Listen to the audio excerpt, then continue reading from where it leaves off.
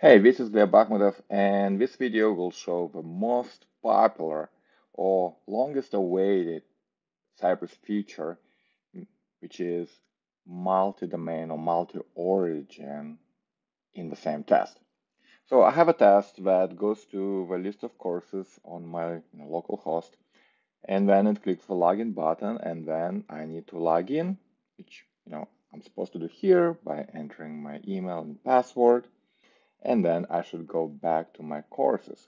Unfortunately, it doesn't work very well because the login actually goes to a different domain. I'm using the course kit by Anthony Gore to implement the student management system. So here it's completely different origin and it's invisible to my test. Okay, so I installed Cypress version 9.6.0 and I enabled the experimental origin and session feature. And now here's what I can do. I can say this block of commands is really happening at different origin. And I have to specify the origin, course.kit.dev. Let's see what happens now.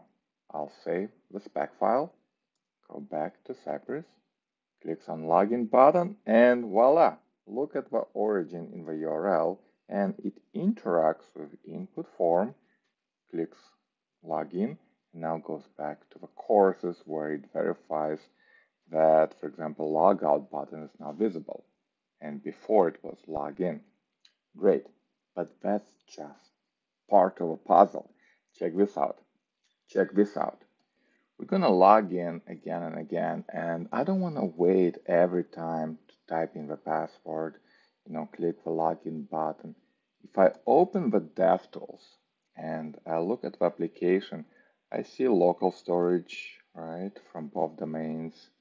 I see cookies, bunch of them, right, from different domains. Every time I log in, it sets some of these cookies. I don't know which ones. I don't really care. It's implementation details from third-party domain. I'm going to be logging in again and again. So it makes sense for me to use the cy.session command and give it a name. So this is a session login. So we're going to wrap our whole procedure where we visit the courses, we go to the separate domain, we use the cy.origin, and at the end of this session will be some cookies, some application state in, let's say, session storage and so on. And we're going to just wrap it inside session. And notice the session API says this is a new session called login. It executes all the commands, right? Logs in successfully, right? Then it saves the session. So if it took 12 seconds right now, let's rerun the test. Now it found the existing session, restored the session and the cookies, and voila, it logged in immediately.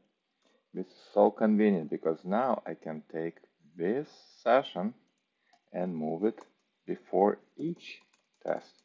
Because in this spec file or in this suite of tests, you have to log in before each test. So you can as well do it by restoring a session using cy.session command. And you have instant login using third-party domain.